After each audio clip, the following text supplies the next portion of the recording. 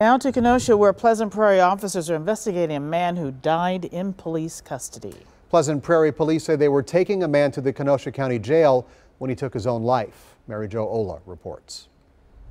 We're on the east side of the Kenosha County Jail off busy Sheridan Road. Pleasant Prairie police say 2 officers were transporting a man here for weapons-related crimes when they heard a gunshot from the back seat.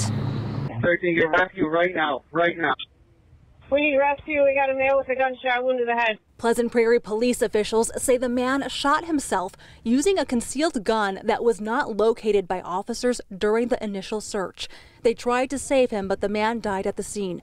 Josie Rodriguez was across the street when she noticed something was going on. That it was just a line of cars and people were like redirecting traffic a few blocks over. There was definitely an error somewhere. Andre Williams is a retired police captain. He shared insight on general police procedures.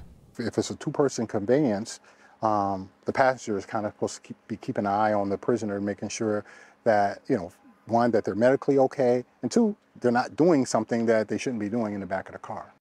Per state law, an outside agency is taking over the investigation. In this case, it's the Racine County Sheriff's Office. Now that could take weeks.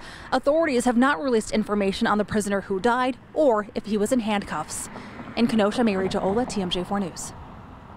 Coming up on the news at 6, Ben Jordan goes in depth on the protocols when police search suspects for guns.